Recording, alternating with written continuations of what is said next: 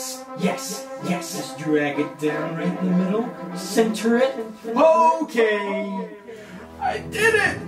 The brand new Michael Jackson 40th anniversary logo. Oh, wait until John hears about this.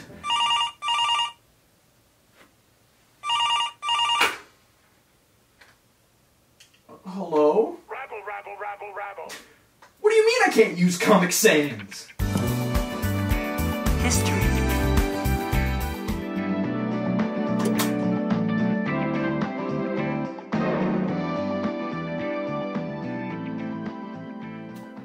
Hello everyone, and welcome back to Supernova Heights, where I'm desperately trying to make this look like a studio space, and maybe I'll figure it out. Hi Aaron!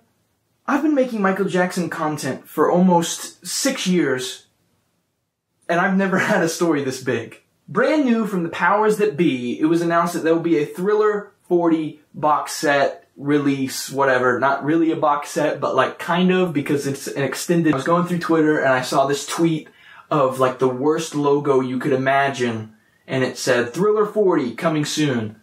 And I was like, oh my god, do you see this? And then later on, someone shared an email with Jeff from the MJ Estate Online team, and he said it's not real, don't worry about it. Just kidding, actually he just said no, period. And so that was it, you know, I didn't think much of it, like another call to arms and then nothing really happens. That's been the MJ community in the past, like, 10 years, right? Ever since Escape. And then I wake up to this morning on my Twitter feed of everybody being so excited, and I'm like, why? Why are we so excited? Well,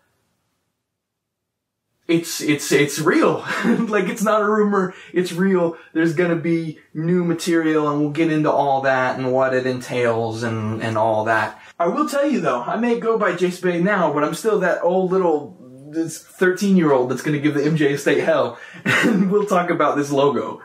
When you say Michael Jackson, to me, now, being as seasoned of a fan as I am, the number one thing logo-wise I think of is probably either the new MJ logo or the iconic cursive Thriller. Now, if you have what they say on the packaging is the most iconic album or biggest selling, whatever term they used, why would you change it? But I'm not the only person that's been upset about this logo. Questlove said something to the estate and all that, so I don't think we'll be stuck with it. And I think that that's very good news. We've talked about the outside, let's talk about the inside.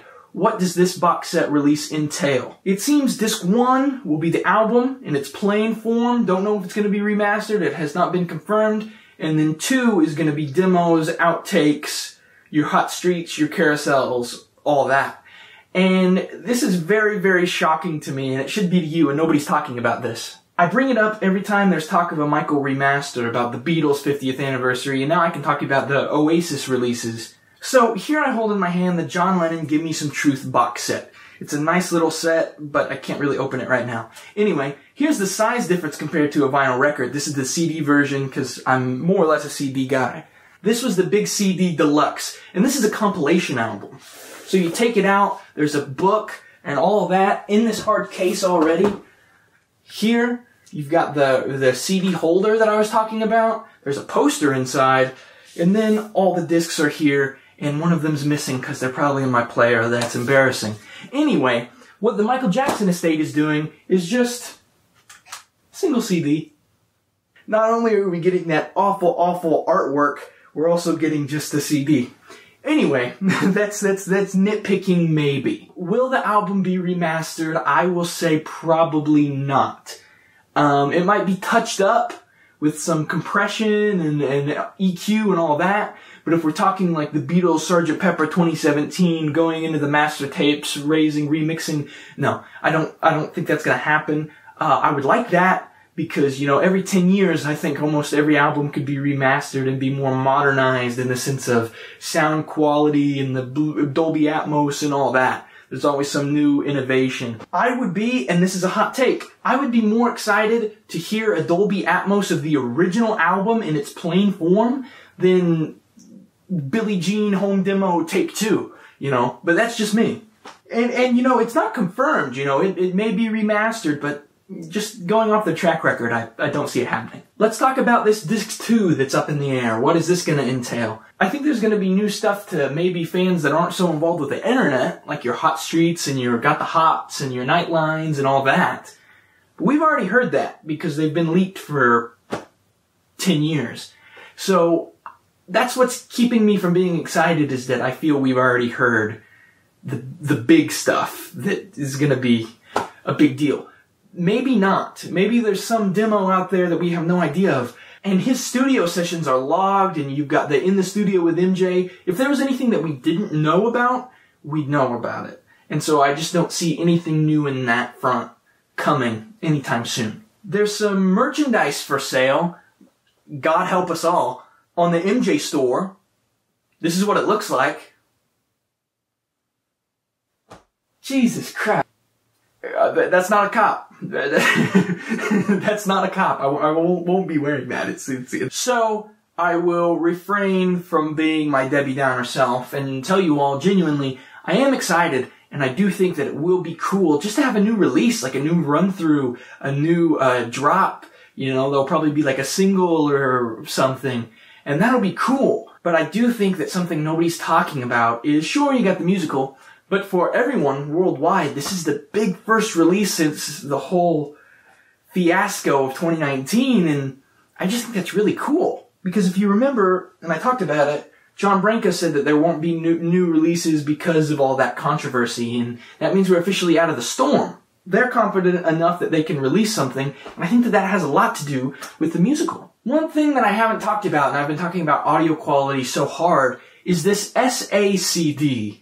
And this high-quality vinyl fancy name, and what that entails, and that's a big deal. Most of the iconic artists on Sony record label had these things in the 90s called a SACD, and basically it's a CD that can harness multiple audio channels, and it's just like ridiculous audio quality. And basically this was kind of discontinued, much like the HD DVDs were discontinued, just because, you know, they weren't really that big of a deal. There was like an Oasis one, which I want, if anybody has, I want. There was Wham, there was like Fleetwood Mac, all of these original master recording things.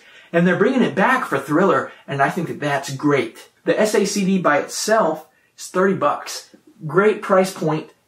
But the player is going to cost you like $500 on eBay, and then that may not work, and then you're kind of stuck with that, but whatever. But if you want to buy the vinyl, which much like the CD, is the master tapes, put the vinyl exactly how Michael and Quincy left it, that's going to cost you $100, and I think that's just the album, but it may be the demos too.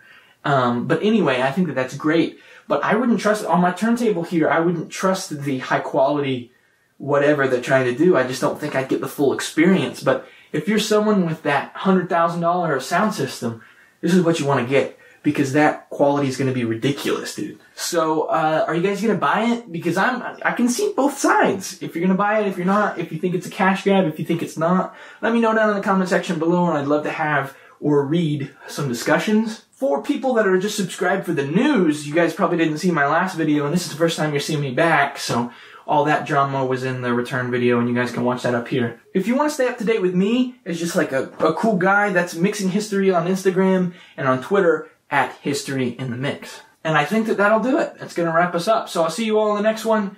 Make that change and all that jazz I like to say.